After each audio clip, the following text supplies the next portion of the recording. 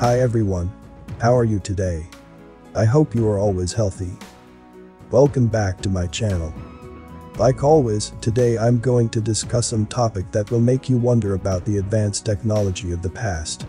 I got this on various Telegram channels. Please check the description to know more about the channels. Some might say that I'm being repetitive by discussing this. But that's the whole point. This is proof that a small occult elite of the history to fit their narrative. Anyway, I also have a Telegram channel. There, I will share various information that I cannot share here. Don't forget to subscribe to my backup YouTube channel, the links is also in the description box below. So, without further ado, fasten your pants and let's get started.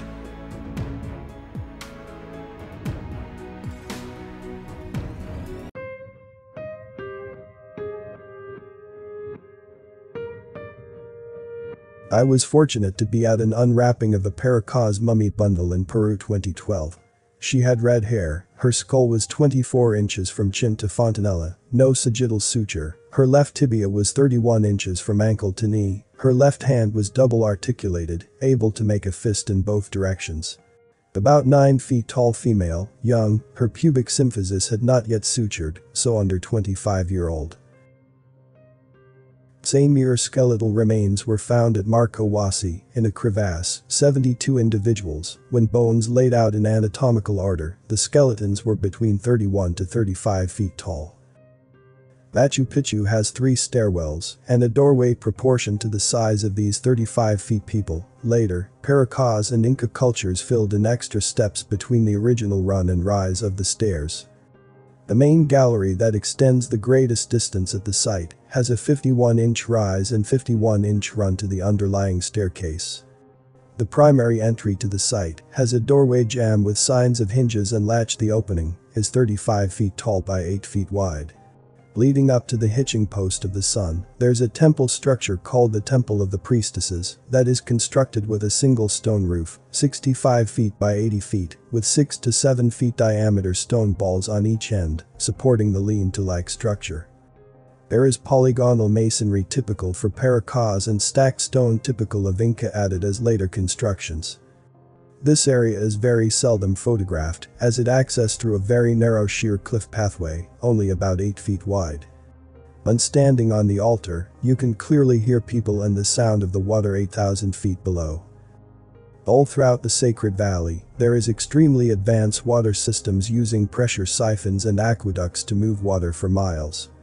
The Urubamba River, in my opinion, is an artificial structure in many places, constructed with cut stone blocks, 10 feet length, 50 feet width, 50 feet height. The sides of the river banks are reinforced with megalithic construction for the entire 1400 miles.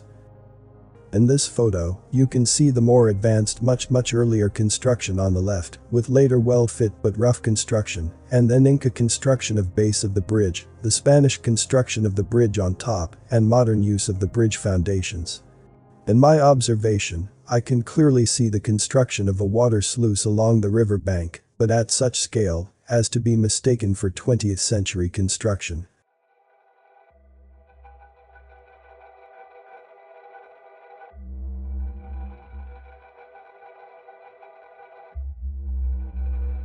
Ranakpur Temple, Rajasthan, India. The colossal complex took 65 years to be constructed and was completed in 1496.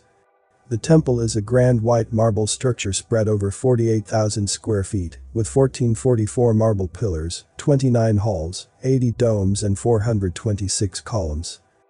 The 1444 marble pillars, carved in exquisite detail, support the temple.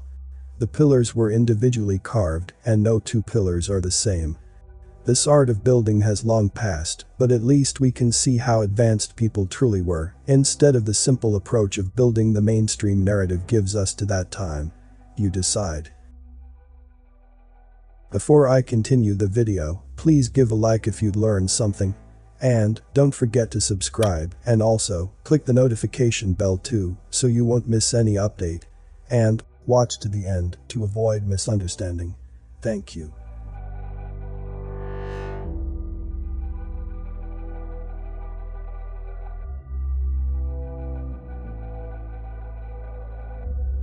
Electricity, and our uses for it, seem to be locked into a sort of Groundhog Day. In the past, it seems there were many other methods surrounding the use of electricity and its practicality. Maybe they were trying to relearn the past as we are now. You decide.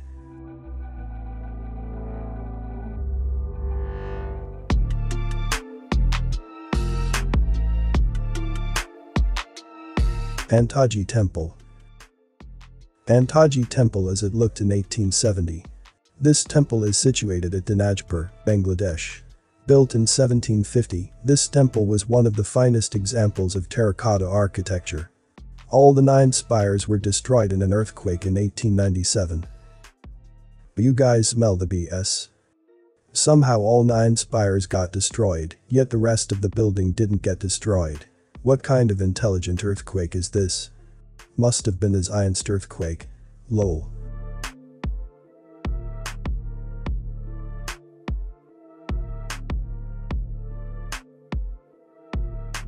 These 2 maps have a lot of resamplings. This is another truth in plain sight. The map of Game of Thrones resamples the map of Argentina, Antarctica, and the sea between them.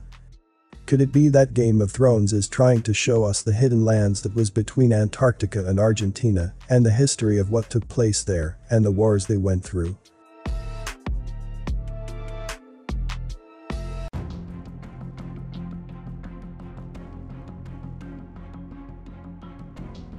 Istar Facility, Russia.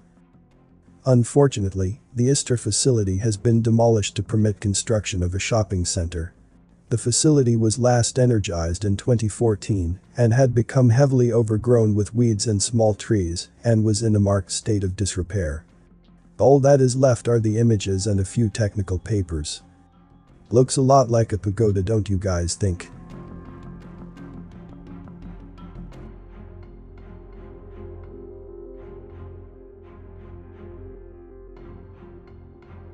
By the way, this is what it could have been in mythology. This makes more sense to me. A melted building created this crater, rather than a space meteorite crashing. What do you think about this video? Please like and share this video if you like it, so that more people are aware of what is happening in this world. Before I end this video, let's say thank you to everyone who took the time and energy to research this. They have done a lot for us all. Please subscribe to watch the next upcoming videos. Thank you for watching the video until the end. I hope this information is useful for all of us. See you in the next video.